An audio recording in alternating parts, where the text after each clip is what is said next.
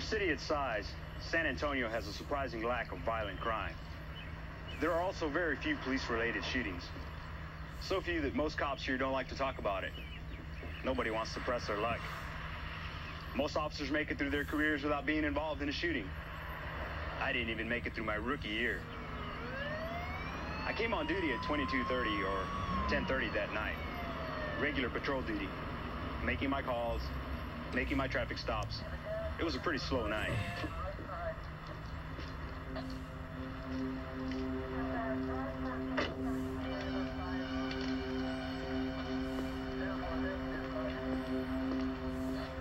Officer Juan Morales, San Antonio Police Department, can I see your driver's license, please? I wasn't speeding, officer. I know I wasn't speeding. You're not wearing your seatbelt.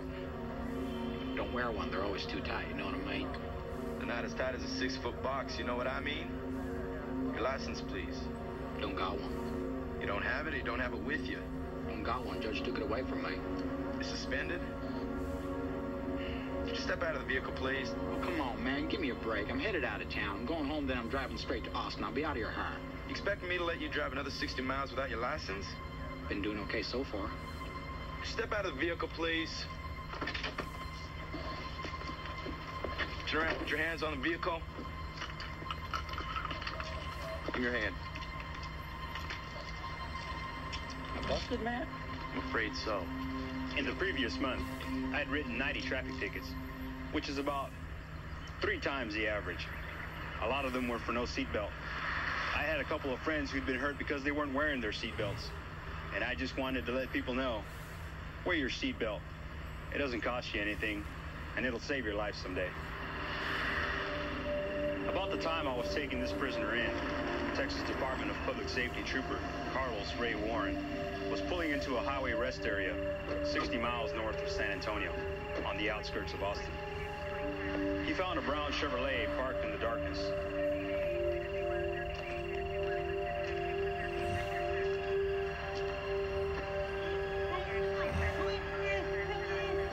Let go of him.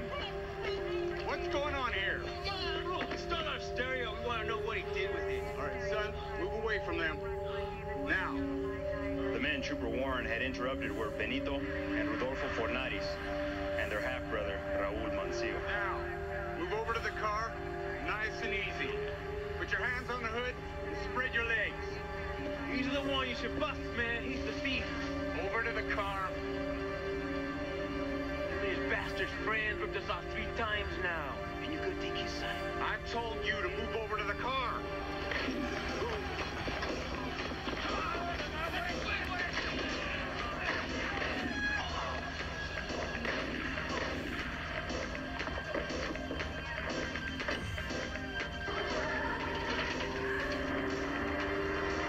Warren was wearing a front-only vest, which gave him no protection for the bullets fired into his back.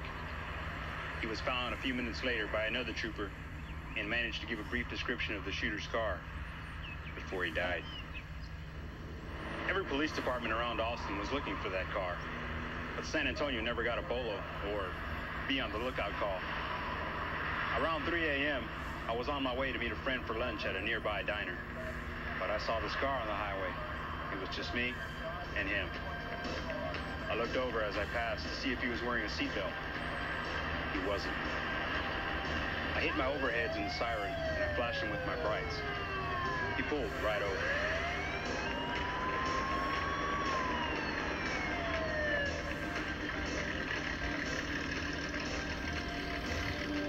The cars were offset, mine almost into the highway lane. This way my car splits his in half, giving me a safety area if there's any trouble. I figured, a real quick ticket, and then I'm on to lunch. So I made sure that he wasn't doing anything like reaching under the seat or behind him.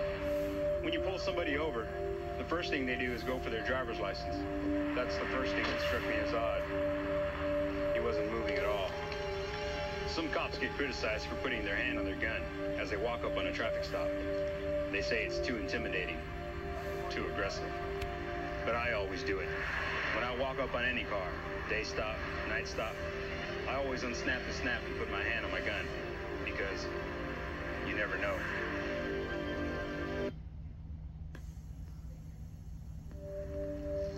I tested the trunk to make sure it wasn't open so nobody could jump me.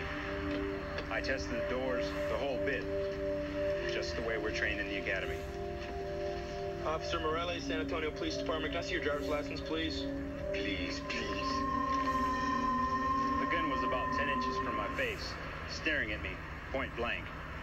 I don't know why I'm still here. I saw the bullet come out of the gun. I felt the blast in my face.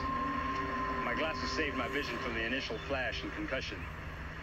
I don't know exactly where that bullet went. I just know it didn't hit me. I drew my service revolver and fired once into the car, hitting him in the left shoulder. I backed to the cover of my patrol vehicle. His feet were hanging out, and he was leaning back in, so I was shooting at where I thought he was lying. But I didn't know if I was hitting him or not. All I knew was that I needed to stop him. 6220, I'm out with shots fired. Southbound 35 north of Division. Where are you, 6220? Southbound 35 north of Division. Southbound 35 north of Division. Start me EMS, a sergeant, lieutenant, and a shooting team. 6220 or... He was moving around in the car, so I hit my emergency tone and went off the air. I saw him moving around and I figured, okay, here we go. Round two. And I'm waiting. Waiting. Waiting. Don't shoot! I'm all right. I don't care if you're all right or not. Get to the rear of your car. Put your hands on the trunk. Spread your legs.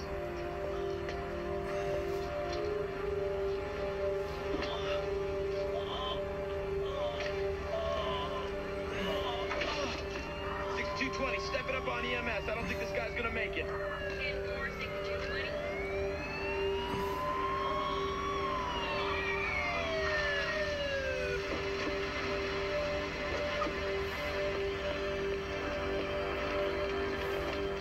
You okay, Juan? Yeah, I'm fine. Does he still have a gun? I don't know.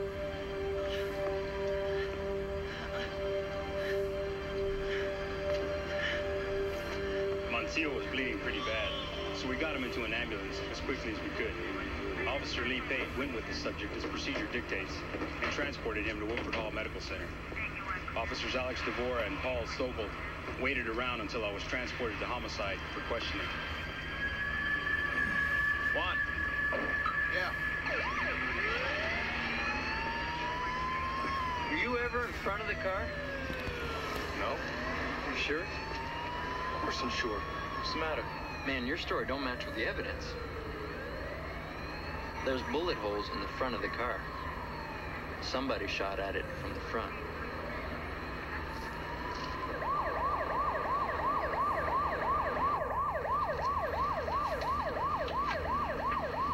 I'll see, officer. The one that shot you? The other one. What other one? The one in Austin. Austin? Okay, get out of there, will you? Hey, bud. Yeah. So, did you find anything out? State trooper was killed tonight up in Austin. The shooter was driving a tan car. I think the trooper might have put 4 or 5 rounds in it. Oh, man. Killed the cop, one. Could have killed you, too.